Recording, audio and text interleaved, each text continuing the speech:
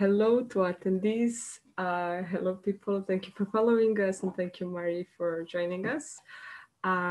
We are having a webinar tonight on the topic of Council of Europe gender policies, and this is made in the scope of project that is organized by Green European Foundation with the support of CDN and financial support of the European Parliament to the Green European Foundation, and with the support of European Youth Foundation of Council of Europe.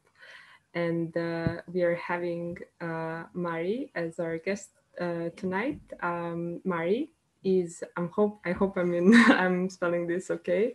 I'm pronouncing this okay. So Mari is a queer feminist activist from Georgia. She has been involved at different local queer feminist activist groups and initiatives for around 10 years. She is one of the founders of Hurum Nights, a queer party series that started in 2016, and Lesbian Resistance, a non-hierarchical queer feminist initiative that aims to rethink forms of resistance that have been dominated by NGO structures in Georgia. Marie is a human rights lawyer and has been engaged with different LGBTQI NGOs locally and internationally. She has been a chair of the board of Equality Movement, the largest LGBTQI organization in Georgia, for 4 years, and also a member of the board of INGLYO. Currently, she is a gender rapporteur at the Council of Europe's Advisory Council on Youth, and also works as a strategic litigation lawyer for International Partnership for Human Rights. Sorry if I botched some words, and excuse my English pronunciation. Marie, I would give you the floor now, and yeah, you can kick off. Thanks a lot for introducing me. Hello, everyone. I'm very glad to be here and spending this evening together with you. And thanks for the introduction. I'm Mari, and yeah, I use pronouns both she and they, and I identify as gender fluid person, as most of the time I'm not sure or willing to fit those binary categories. Sometimes I choose to choose my struggles depending to the context and use strategic essentialism. I'm saying this because I think it's important. So yes, and so today we're going to be talking about the Council of Europe and gender policies and also youth, and I'm going to share my perspectives. So it's going to be from my point of view. It's very important also to mention that mostly, as I see myself, I'm a grassroots activist. So I'm not the one who has been really engaged for long at the Council of Europe. I came there and I started to be part of the Council of Europe from my activism, from my grassroots Georgian activism, where I was involved in mostly non-formal groups. But as an activist, I deploy different methods, different forms of activism, because I believe that all of them, some of them more, some of them less, are very important. I think we will have time to discuss at the end of this session how we see ourselves, or how we see Council of Europe or different platforms to really fight for change and for more equal world, or yes, and so I prepared a presentation about Council of Europe and gender and youth there. So I also have this PowerPoint presentation. I want to start by showing it because, well, I was thinking, and since I don't know the audience and it's going to be on Facebook, I didn't want to assume that all of them know what we are talking about, the organization, etc. So I started to cover some of the very basic stuff, and to be as simple as possible, because I believe that simplicity is the best way, best approach to the things. So I'm gonna start now, and I hope that we will have then more time to discuss some of the questions, and I will be very happy to answer.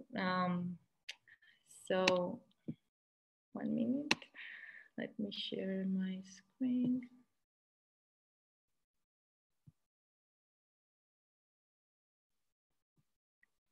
Is it there?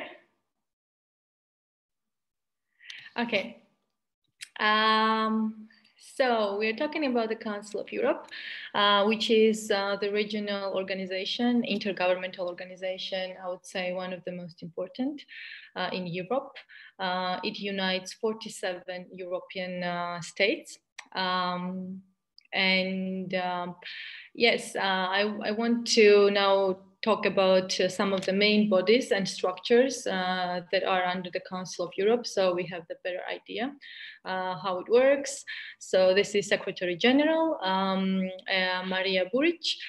So Secretary General is a position that is elected by the Parliamentary Assembly for a 5 years term.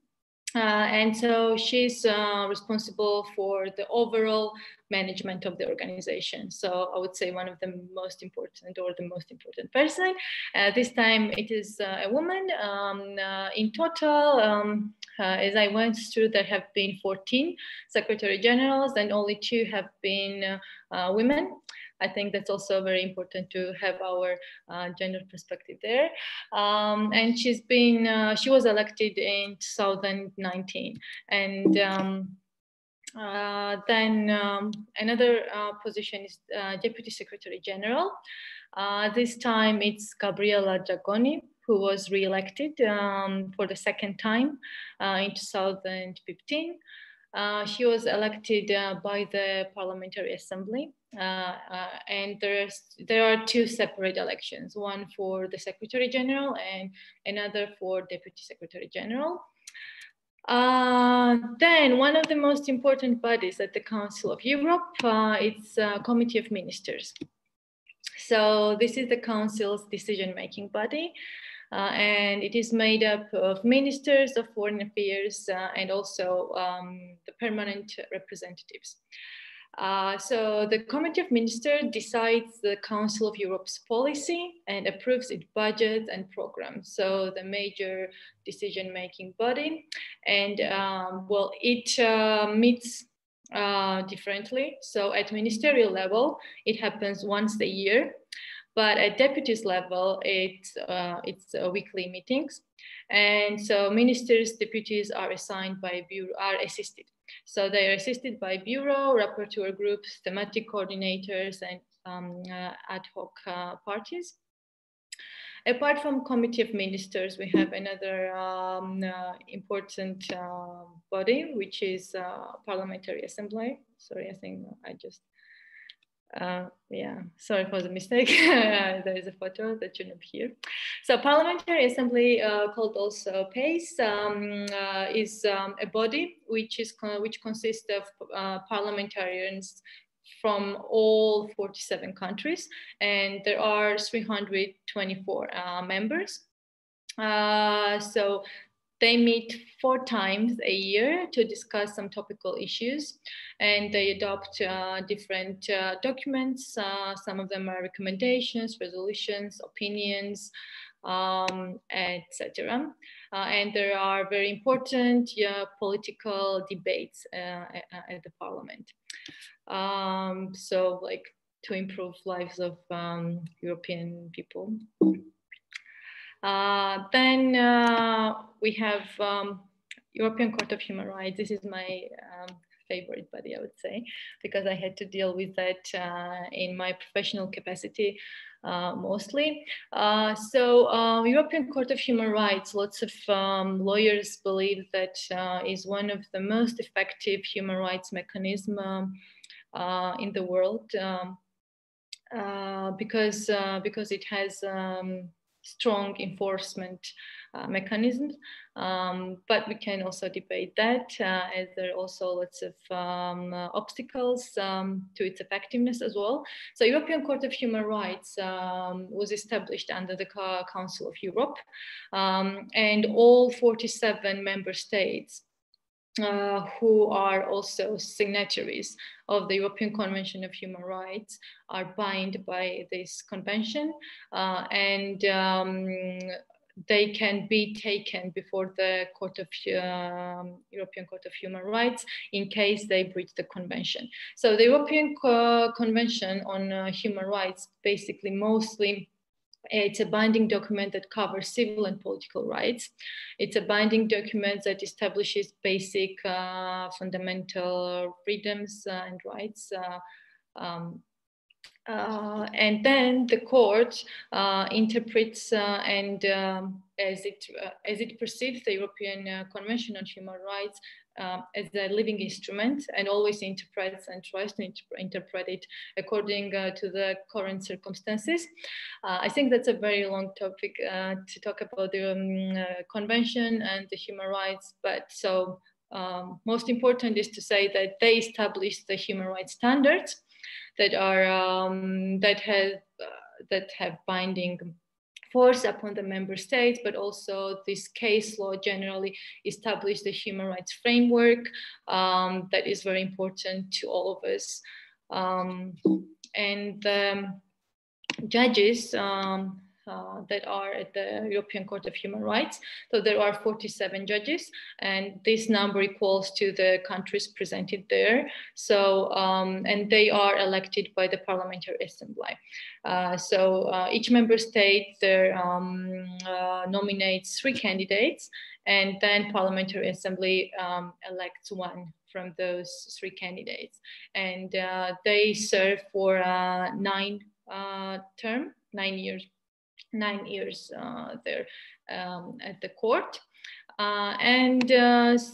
It's important to know that judges are obliged to act in their individual capacity. So they should not have any institutional or similar ties to their member states, etc. So they should be completely impartial while deciding upon the cases. And then when the decision is made by the European Court of Human Rights, Committee of Ministers is the body that oversees its execution, I mean its enforcement. As I've mentioned already, even though these decisions are binding and the member states are obliged to implement the judgment, there have been problems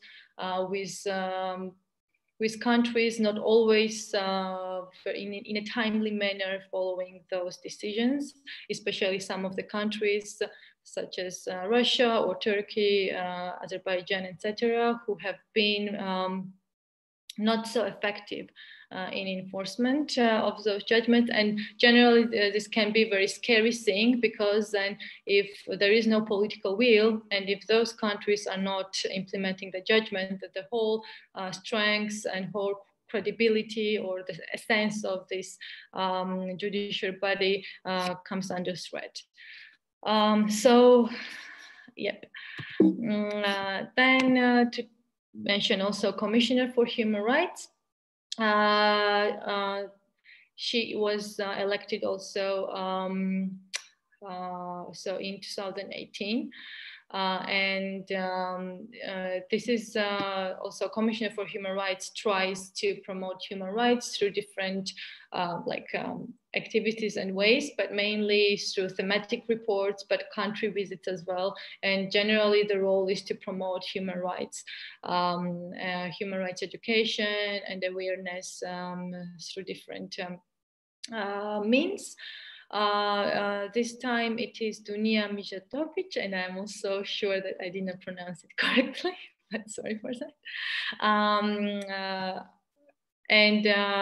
So she was the first Commissioner for Human Rights in this role. Now let's move to the topic of gender and what role gender plays at the Council of Europe. I would say that gender equality has become one of the most, I would say, discussed and also discussed topics at the Council of Europe, and lots of attention is devoted to gender. At the outset, I have to mention somehow that Of course, gender is understood in binary terms. That is problematic. So when they talk about gender, they mean men and women, and so all the whole spectrum is not always, if ever, discussed. So I think that this is something that we need to work harder. But at this point, yes, when we talk about gender equality, it's about somehow trying to achieve equality between two established genders. And well, Council of Europe, the main document that the Council of Europe follows in terms of gender equality is a strategy, and it is the second time that they have adopted. First time it was in 2014. There was a 3-year strategy, gender equality strategy, and then 2000. The second one is for 2018 until 2023, when it covers this period.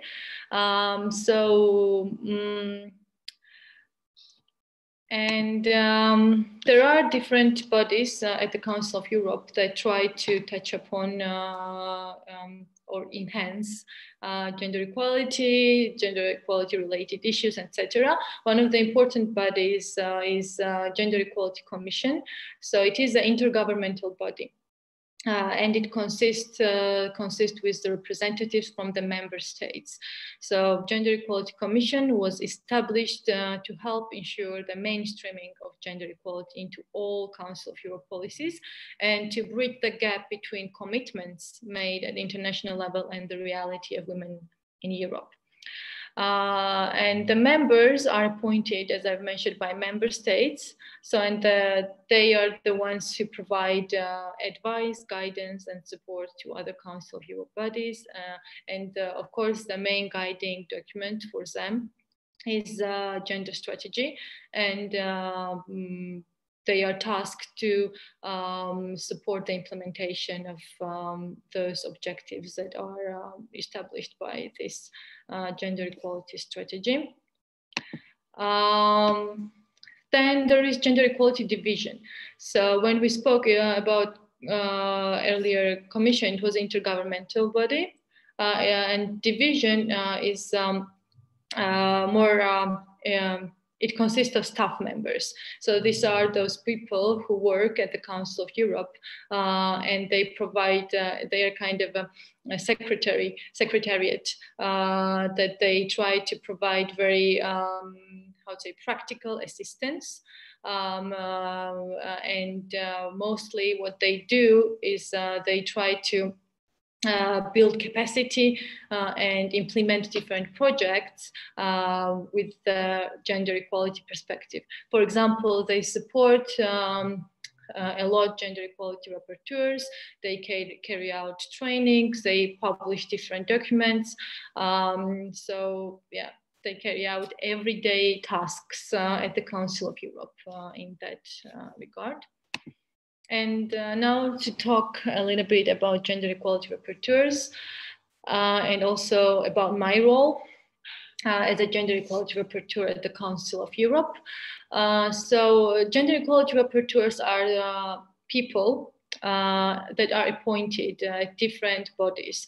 It can be steering committees, monitoring bodies, and other intergovernmental structures at the Council of Europe. And the main role is to mainstream gender at all levels. So basically there are 14 people, 40 gender equality rapporteurs. I am part of the Joint Council on Youth, but I will also talk about it later. But the main role for us is to be there at different bodies, but to be sure that whatever is discussed, to have our gender glasses on, to put our gender glasses and just raise some of the questions that are very gender sensitive, and ask question. For example, if whatever we're discussing differently affects men and women, or if whatever the initiative is discussed retains, the status quo as it is, or if it affects then gender equality in a bad way. So it's basically trying to understand whatever the discussion is going through, if the gender perspective is there. And I think that it's very important to have these people around, because at different levels they are trying to bring those vision there. And youth department now. I think it's probably it should be very important to young people. So Council of Europe has its youth department, and it's part of the Directorate of Democratic Participation. And so the department elaborates different programs, guidelines, instruments, and then tries to implement effective policies that have youth perspective in there at different levels. And also it provides funding to different youth activities and initiatives. And there are people, staff members of Council of Europe who work at youth department and manage all the work that are regarding the youth. I don't know if you have heard, but European Youth Foundation is a body under the Council of Europe, under the Youth Department, that funds youth organizations and different initiatives. And annual budget that it has is 3.7 million. Now I would like to talk about co-management system that I believe is a very good example of how young people can participate in decision making and actually be part of it.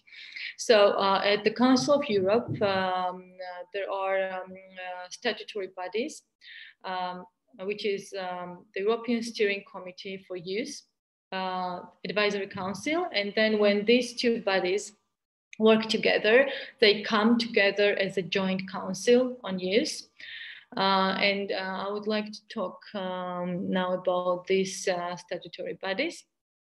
So the European Steering Committee for Youth, CDEJ, this brings together representatives of ministries or bodies that are responsible for youth matters from, in this case, 50 states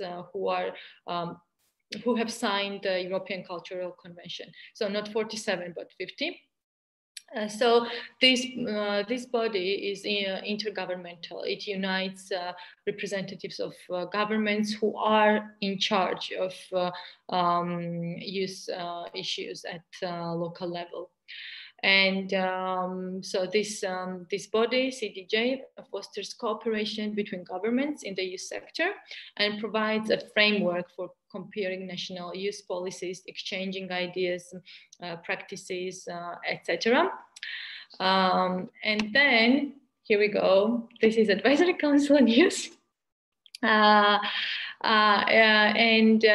these are 30 young people who are either elected or so they're let me tell you how this happens actually. So there is this organization, the European Youth Forum, which is one of the largest youth organization, umbrella organization in Europe. It unites around 100 organizations, if I'm correct. And so this forum, European Youth Forum, chooses elects representatives who then gonna be who representing different organizations or national youth councils at the Advisory Council on Youth. And part of the Advisory Council is then through the applications appointed. So there are 30 representatives from different international NGOs or national youth councils that come together to make sure that young people's voices are heard, basically at the Council of Europe. And then together they come together with the joint steering committee and work together. So basically how it works is advisory council and then steering committee together meet each other and decide upon the strategies and upon the most important decisions that concern youth and then decide. So I would say that they are the most important decision-making body, policy-making body at the Council of Europe. They decide on the budget, on the major strategies that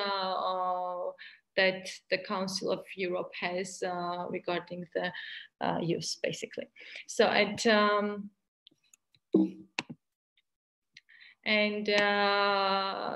the Joint Council works in three major directions. So there are three priorities. This is access to rights, youth participation and youth work, and inclusive and peaceful societies. So how the work is organized at the advisory council is that these 30 representatives are then assigned to different portfolios. So different according to their interests and expertise and knowledge. And during their mandate, that is 2 years, they work on these portfolios. And also, apart from these portfolios, Advisory Council has rapporteurs. We have rapporteurs on Roma, rapporteurs on disability issues, and gender equality rapporteur, which is me.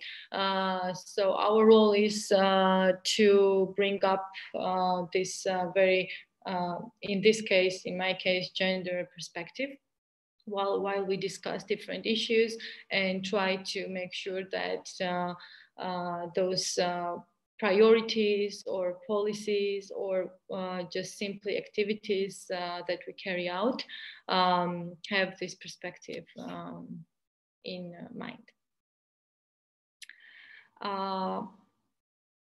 So this was just me talking about the bodies and how it works, etc. I'll just now finish this presentation and then we'll be back in my screen. How should I do this? 1 minute. Stop sharing.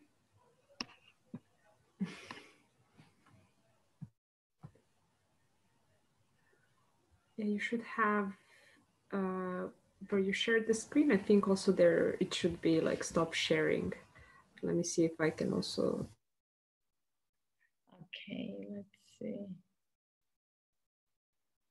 There is only resume share. I don't know. Am I still? Can you see me now, my face, or is still the presentation on screen, or what? Okay. Did I? Okay. Yeah. So now to continue talking about how I see the work there that is done on gender or on youth issues. So I think that so first of all, as I already mentioned, it's very important that the young people are able to be part of the Council of Europe. And I also believe that it's this process is participatory in a way that those people who are engaged in different local or international NGOs can be elected, can put forward their candidacy. And that's definitely a good practice.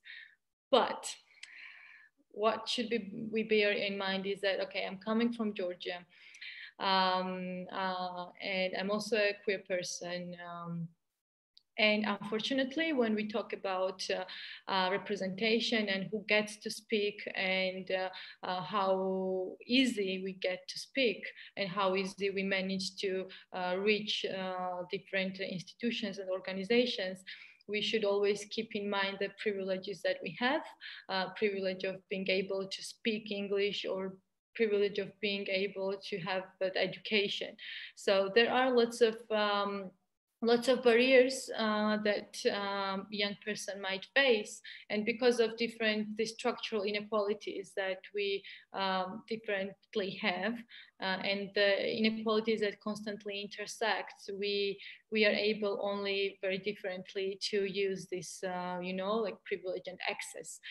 And sometimes, not sometimes, always, it's important to really be critical.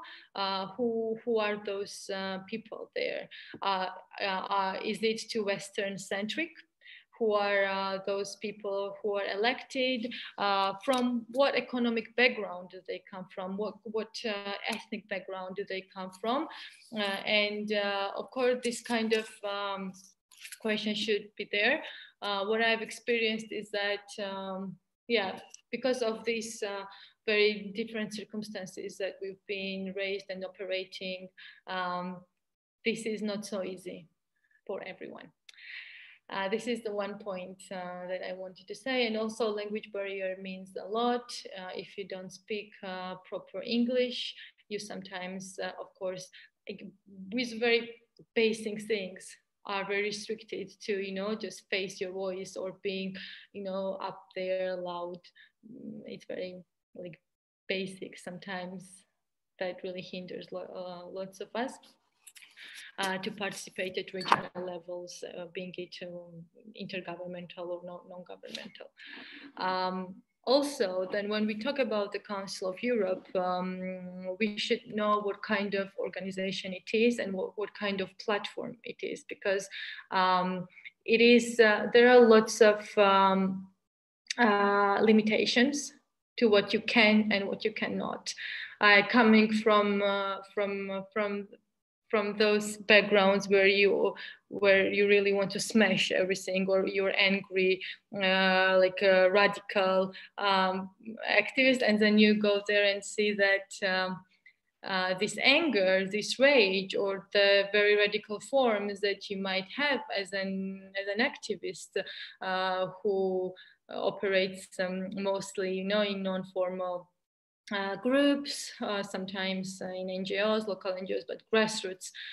It's completely different situation. And then when you're there, of course, you realize that this is a completely different platform where things work very differently, and you have to very often reframe what you want to say, how you want to say, in order to be heard. But also, it's a collective body.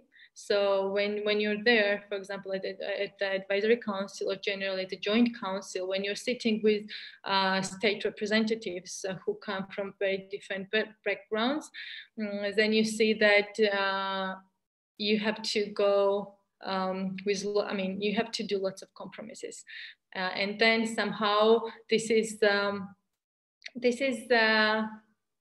in a way, it can be challenging and complicated, because all of us together somehow have to agree on something and like find compromises.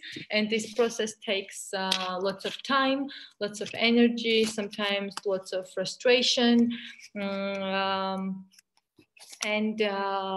Yeah, so anyways, I was just trying to say that context matters, and the platform matters a lot. And depending what our aim is, and also depending on the circumstances and the platform we're talking about, our tools are very different. And then it's about us really choosing the tools. Which tools we use and how, and just having these limitations in mind. I don't want to say that it's totally like not effective. I do believe that we need to use all these platforms, we need to reach them, we need to penetrate the system all like at all its levels. But then this kind of frustration always is there, of course. I see that some questions are coming. Should I but I did not manage to read the questions. Yes.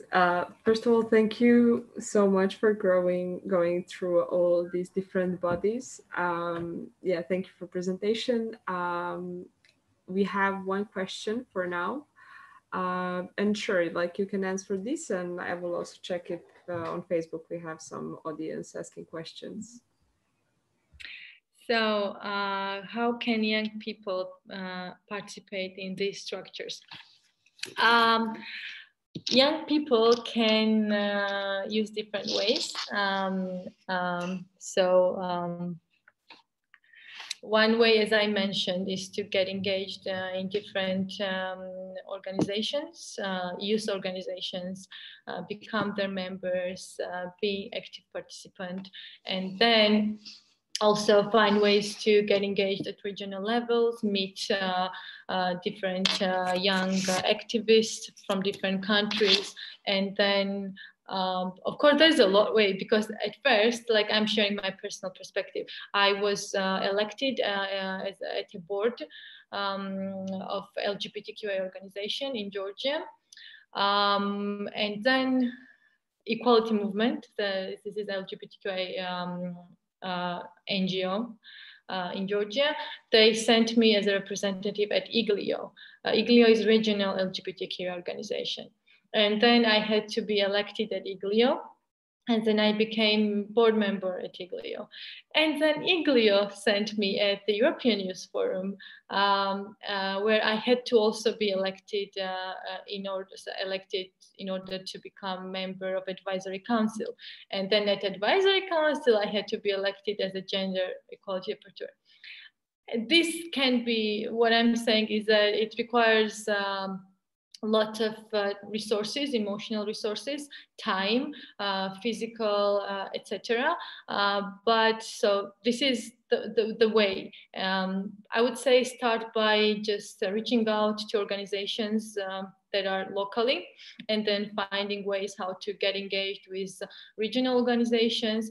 And also, this was one way, but as I said, that for example, if we want to like structurally engage at the advisory council at the Council of Europe as a young person, you can send there an application because some of the members were not elected by the European Youth Forum, but was selected.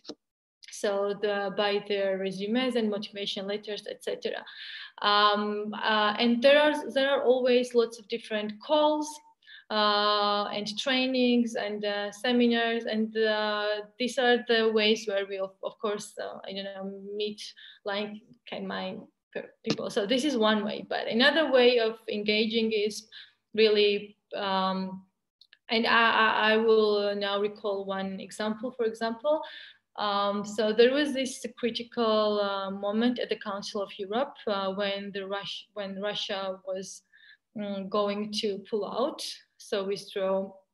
And that was this critical moment when the budget of the Council of Europe has to be resought.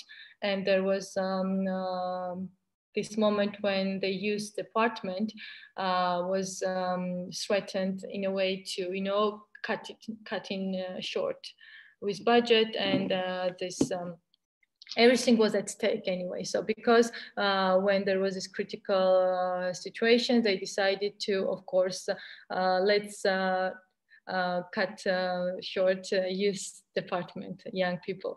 And what we did was we tried to mobilize a lot. Through social media, we tried to mobilize the national youth councils.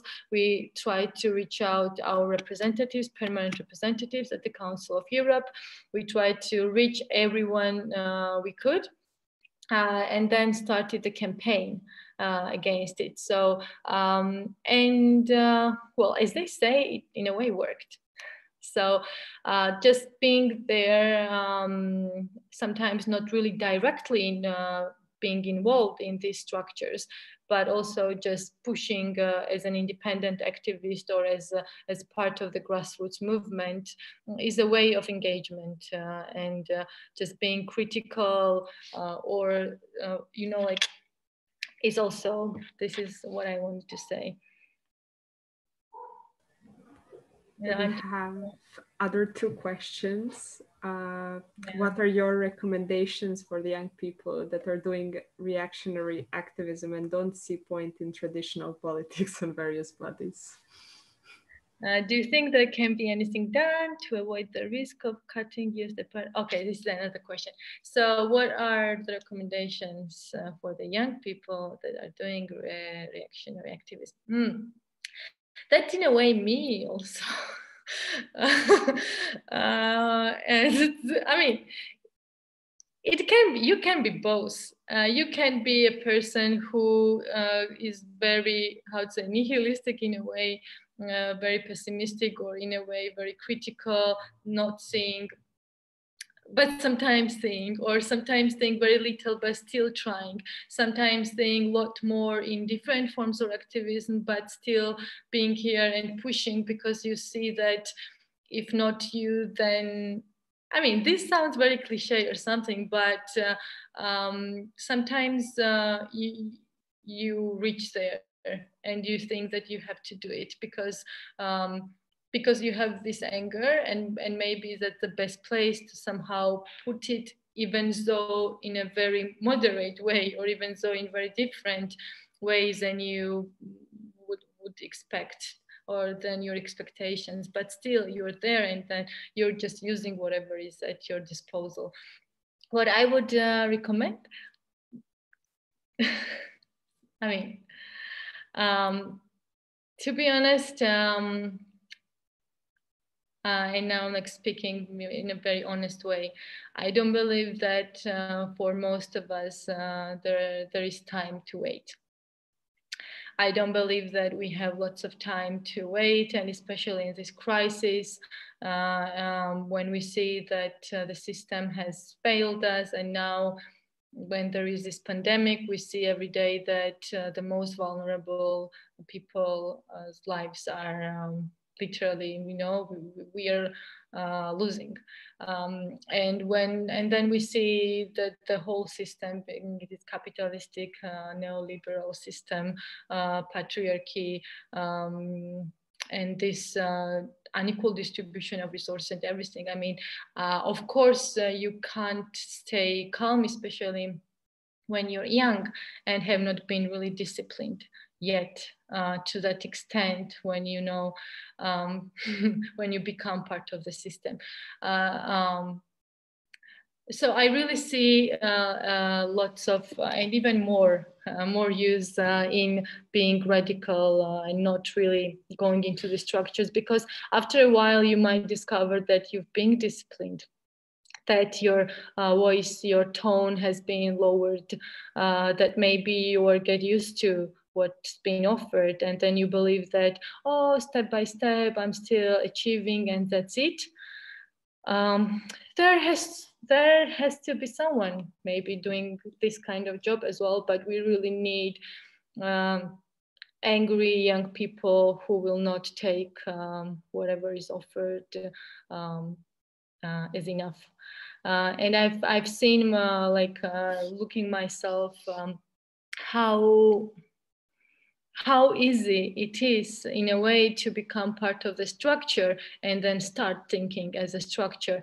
And then when so many people are telling you that, oh, you know what, this is how the system works there, and if you want to get through something, then this is the ways that we do it, and then you might find yourself alone, or sometimes with only few people who are frustrated in the same manner as you're frustrated. And of course, there is very existential questions. Of course, like where do I see myself? Am I losing my time? Is this a place for me to be? And these are the very personal questions, to be honest, to ask to ourselves. Is it worth it for us personally? Do we think that the very limited resources that we have should be spent there or there? Because activism and change can be done in very different ways.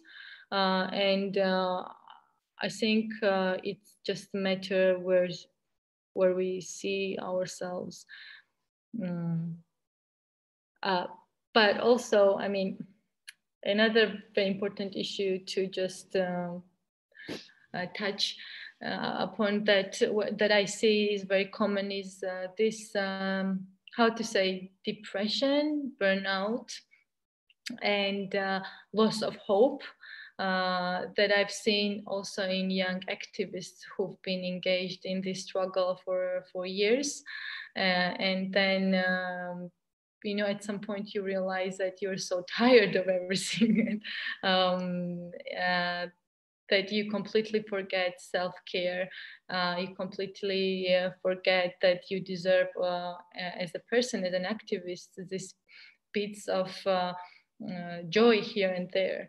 So what I would recommend to young activists, maybe the most important, is that remember that in this world, self-care can also be a form of resistance, and especially if you're a queer person, if you're women, if you're coming from a disadvantaged background, and then you're using all your resources to fight this structural inequality, then of course you're putting yourself out there, but then completely forgetting yourself in this fight, it might not be fair towards yourself. So while choosing the battles, while choosing the forms and the forms that you use, is very important to have all this in mind, because I've been engaged in different forms of activism since I was 19 and I'm 29, and I've faced very severe depressions on my way, and it's very difficult to recover. Once you get there at the bottom, then I don't believe that it can be ever, you can't really fully recover from this, especially if you're testing different grounds for your activism and you're testing different grounds, to bring social change. So really think about your resources that you have as a person, not to sacrifice totally, because come on, I mean, you are important. Each of us is important. So, yep. So should I also, do you think there can be anything done to avoid the risk of cutting youth department budget in the future? I think this is, how to say, communal effort. Like it's an effort that young people should put into this. Okay, I'm gonna also now speak from my personal experience. From where I'm coming from, I've been involved in different, for example, in LGBTQI activism. I've been involved in like feminist movements. And what I've seen there is that the issue of youth as such was not there. You know what I mean? Sometimes young people don't realize that the age can be a barrier, actually a ground for discrimination, because we also pretty much normalize the situation as it is. We sometimes take it as, I've been in lots of situations where just because I'm young, I'm not taken seriously, or where I myself not taking myself seriously, because I know that, well, I am among those experienced people. They know more, they know better, and I was the one who really and we are raised like this, to know that elderly people are the ones who know more, who know better, etc., etc. And then we, in different situations, when we come together as an activist or in a group, like we see that there is a domination of certain people, and age is one of the factor. If we see different groups, like in LGBTQI movements, I've seen that it's dominated by cis males, cis gay men who are in their 40s, let's say, so like in their mid ages, etc. And then also the same goes with feminist movements, where like voices of young activists was not,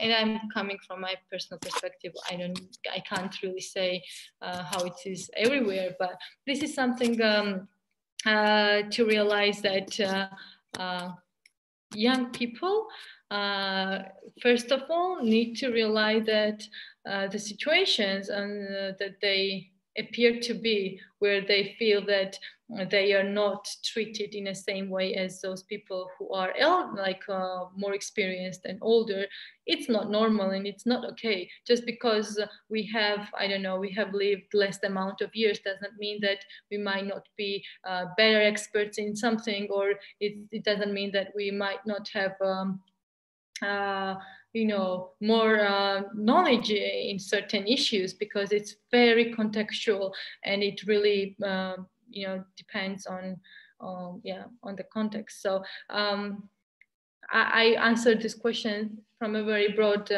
angle, but yes, young people as the youth department at the Council of Europe in that case was regarded as something that could be, cut short. This showed their attitudes, but then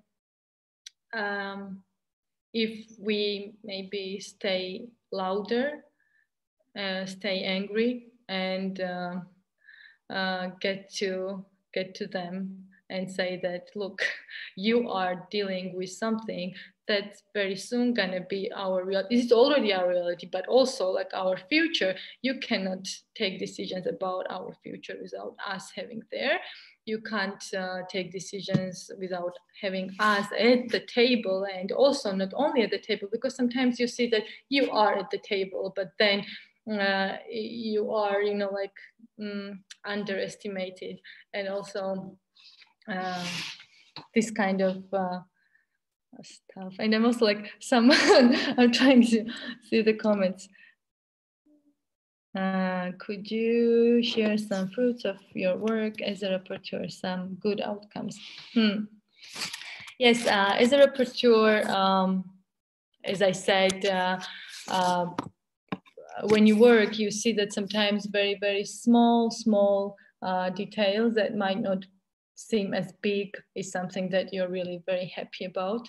And sometimes it's about just amending the text in a way that you put there one sentence that was not there, you put there one paragraph which was not there, but finally when the text is adopted, you see that maybe those people who read, then they see that there is also another perspective. For example, in every document, when you see that there is this blanket approach towards everything, and you put there that, for example, in this case, COVID pandemic affected everyone, but then gender,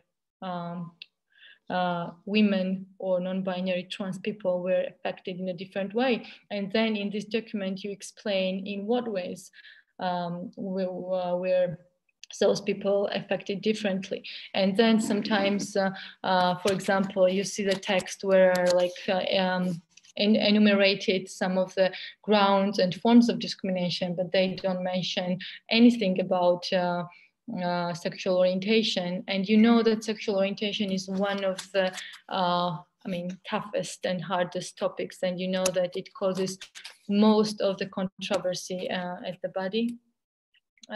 For example, in Joint Council, where you see that there are state representatives from Russia or from Turkey or Azerbaijan, or those states, not only them, but a lot others who might not have the same position as you have, like actually opposite. And then you still somehow make to, agree together on a document that has these different dimensions and ground. There still, this is a small victory. And also, to be honest, as a person, as a queer person, my major goal was not there aiming, I don't know, smashing structures there, whatever, just, achieving big things, like big for me. My main aim was to be there and talk and just make people see me and like, look, I'm a person from Georgia, and I talk about gender fluidity, and I'm telling you that, oh, you might want to like assume and see me only as a woman, but most of the time I don't even know what you mean by woman, and most of the time I don't know what I mean.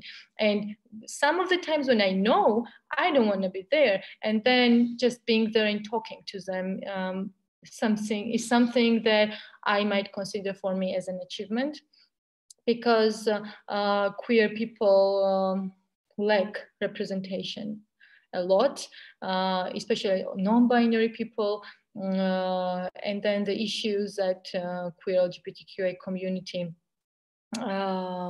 is affected by, just to be there in one-to-one discussion or just having their workshop like conducted to other members of the advisory council. Like for me, this kind of small steps mean a lot, and maybe this is why I decided to put my resources there.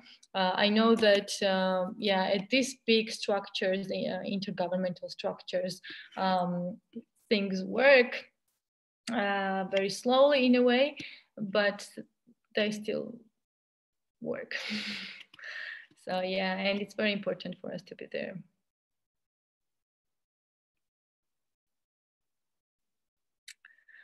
Are there any ways to penetrate this institution being outside of the structures? Yeah, revolution. I don't know. Outside, we can do lots of things outside. Lots of things. As a queer feminist activist, one of the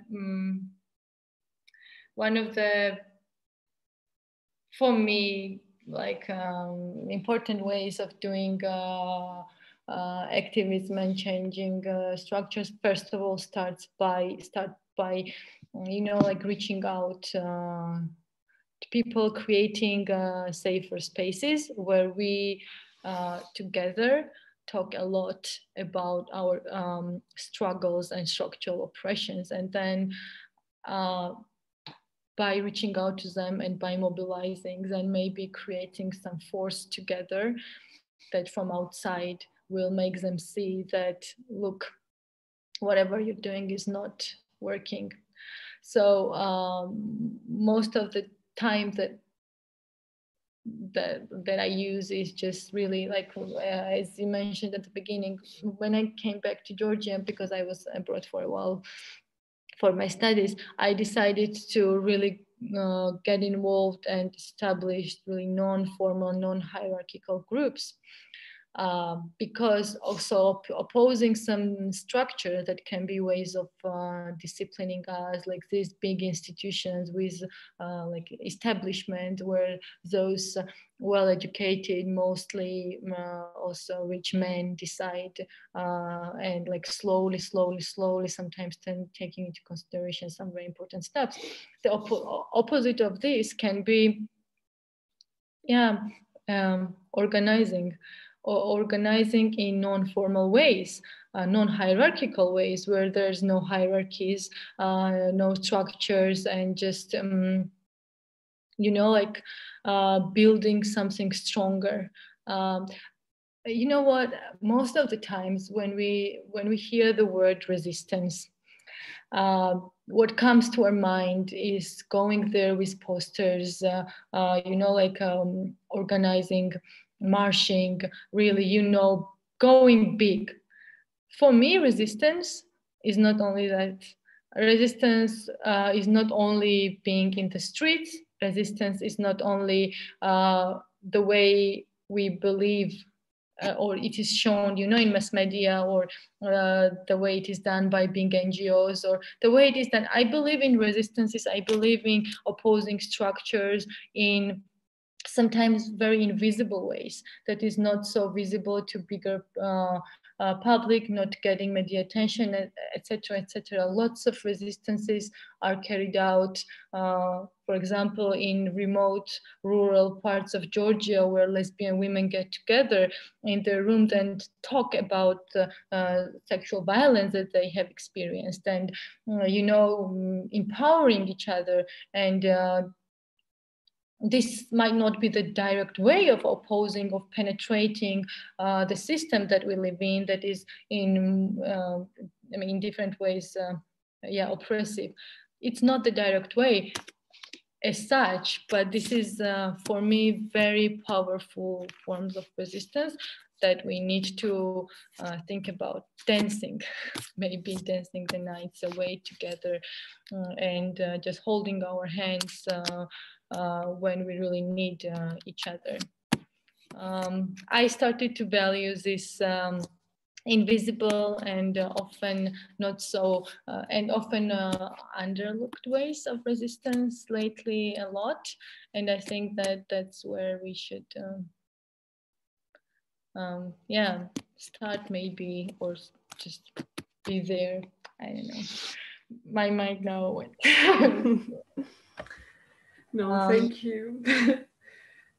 Yeah, thank you. No, you also made like super important points, also just coming outside of Council of Europe now and doing like grassroots activism and doing this, as you were saying, not a bit like invisibilized activism, also just supporting each other and everything. I also agree it's super important. And my mind is also going places of just digesting everything. And lots of different aspects and issues. But when I speak about activism and resistance, and we speak about it, I don't see it being straightforward. And there's, of course, no straight answers to those things, no recipes, or no this kind of. It's just, again, me sharing what I feel, what I've experienced, what my struggles are, again, just coming from the grassroots and being part of big structure. And also I'm there only like, I don't know, my mandate started in March, and pretty new to that. I hope that I will learn more, maybe get disappointed more, or also see some more, positive steps, small steps, but still important steps. So it's all together. It's not really just, it's complex. It's always complex. And maybe we should, see different angles of this complexity, and appreciate different, sometimes very small improvements, but also in a way, but always the resources that we put. We should really thank ourselves because we're doing this. It's also a very feminist act to realize and to be thankful towards yourself and towards your co-fighters, towards those people, towards those young people who put their resources on. If there are no other questions, maybe we can slowly close our discussion. Yes, I was checking Facebook. There are no additional questions. So yeah, we can close here. Thank you so much, Mari. Really, this was also super inspirational, reflective, and thank you for your work. And yeah, people, don't forget to thank yourselves and stay angry.